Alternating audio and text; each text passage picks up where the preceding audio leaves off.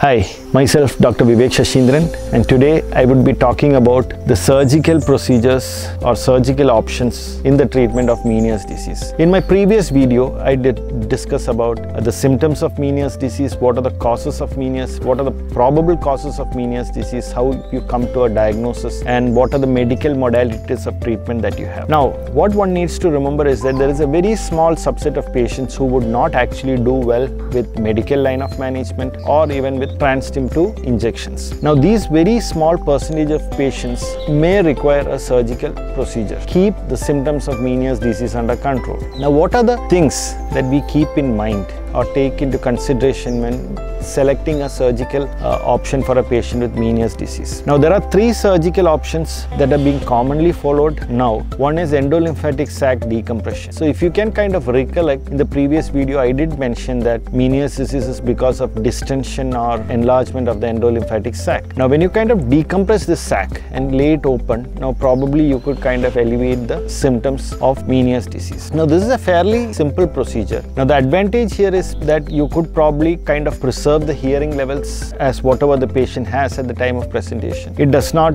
involve anything intracranial, in the sense you need not breach the dural barrier and go intracranially. However, this is not something which is said to give long-term results. Now, probably these patients may be symptom-free for a period of 5 years and probably can have recurrence of symptoms because this opening can kind of close off and the patient starts having symptoms again few years down the lane. Now, the second option that we have is vestibular nerve section. So here basically you have a vestibular nerve and cochlear nerve together which form the auditory nerve. So any kind of disturbance in the inner ear is kind of relayed to the brain through this vestibular nerve. So if you could kind of cut or disconnect this vestibular nerve, whatever happens in the inner ear is not transmitted to the brain. So it is actually a kind of cutting off this relay, cutting off the signals from reaching the brain. Now, this is something that gives more than 90% results. The hearing levels can be preserved to a certain extent, yes, and the disadvantage here is that you will have to go through the barriers or the covering of the brain, open up the dura and go intracranially to kind of transect or cut this nerve. So you can expect all those kind of morbidities that you would come across with a patient undergoing a neurosurgical procedure when in a patient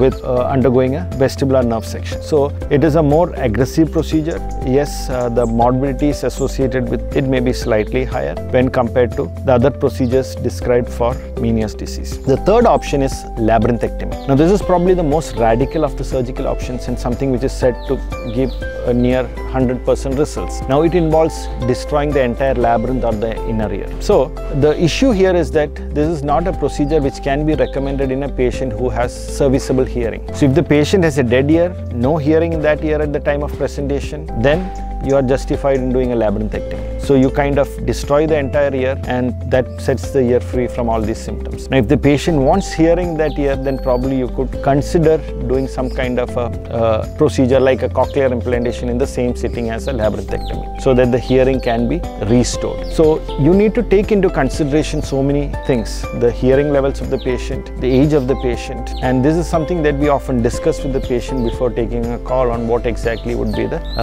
right surgical procedure for that particular patient. Thank you for watching.